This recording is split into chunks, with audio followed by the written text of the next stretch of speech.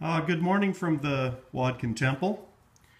This is part 2 of the custom VFD drives from the Wadkin Temple, and I've gone through some of the parameters, and I'd like to show you some more features and how utterly excellent this drive is. I've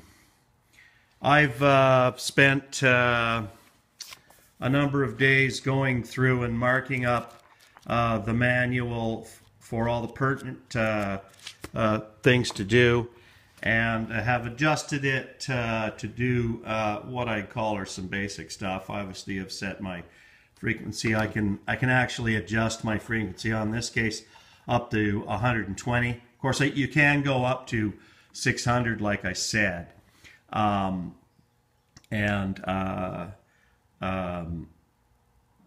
the reason I'm doing that is let me show you what I've done here. So I was able to adjust all of the parameter motor settings. And what's fantastic about this drive is it has a static auto tuning, and it actually configures this motor specifically to, you have to enter a number of those, and if you get one of these drives, I'll send you a private video of which parameters are important and how to enter them. To do a static auto tuning, which allows the VFD to read what the motor is doing and compensate in vector mode to keep rotational speed correct. It's pretty simple. So functions are pretty easy. You are just going to press menu, and you can see that there is functions. I'm currently in function F15.20, and to do the auto tuning after I've entered all of the data in here, so you enter the kilowatts, horsepower, you enter the RPM, the slip RPM, in this case 1765, the voltage. The voltage, as I said, is adjustable from 200 to 260. Also the drives are adjustable in kilowatts from 0 to their output. So this is a 5 horsepower drive. It doesn't have a range like some drives do, so for overload protection they're not very good. I set the amps, and I set the hertz. The drive comes set to 50 hertz factory. Of course, I'm in Canada. This is 60 hertz, and that can be set. The hertz can be set from anywhere from 0 to 600, by the way. I'm not sure what you would need 600 for, but there might be applications. The drive also has another jack right here. I don't know if you can see that. You can see there's a little knockout right there, and there's another jack just like that one, and this drive can master another drive. So any communications would be transferred to the other drive, and they could work in unison. So that'd be good for planers. Okay. I'm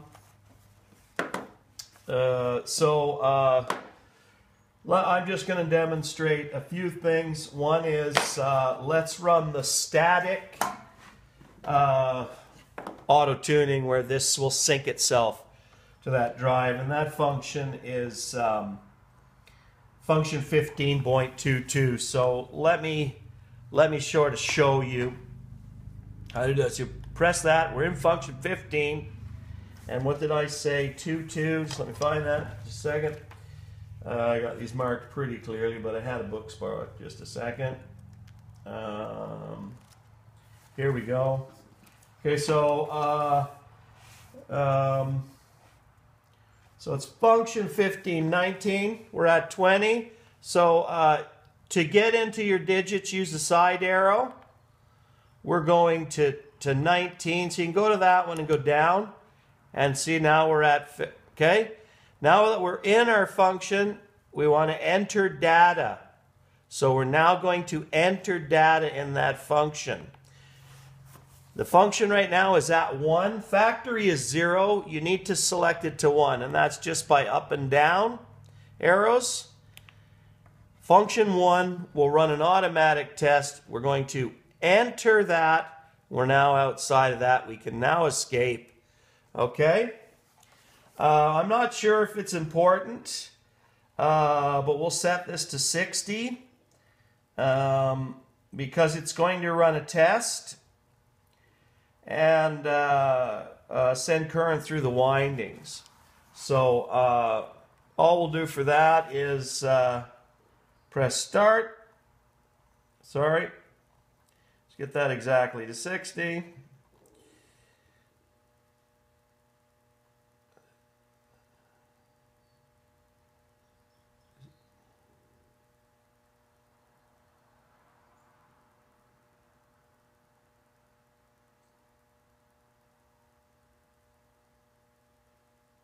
Okay, and now we're going to run our test. The motor actually won't spin, so I'll be quiet. You can hear current running through the windings as it sinks. So it's now in the mode, and I'll see if you can hear this. The clicking.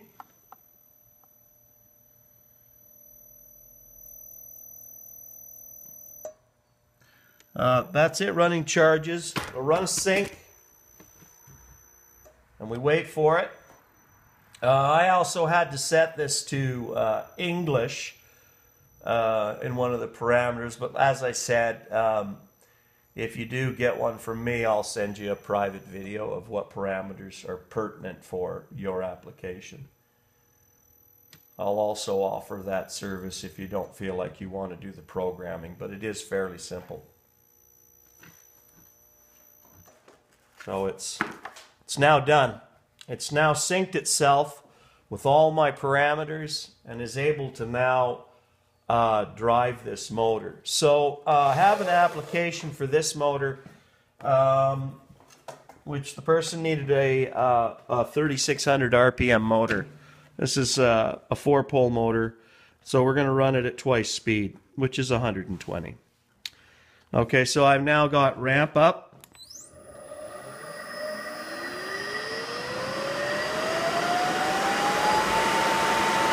That's running at twice the speed. I've got a brake set to 4 seconds. It's a little better. What's great about this one is you can actually start this one in reverse. You don't have to, in other words, you can just press reverse and it'll start, which is nice. And of course it displays reverse at the top, and you'd use stop. Of course, you can do this all with external switches. So run would always be forward. You can push reverse while in forward, and it'll change.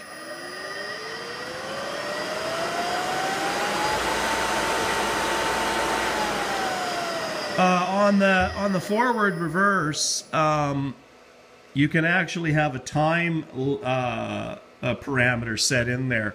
So as it brakes and comes down, you can actually have a time parameter in there if you need that. I'm not sure what the application would be, but that's quite interesting. So so here we are at 120 hertz, and I've now programmed function C, which is the side arrow, sorry.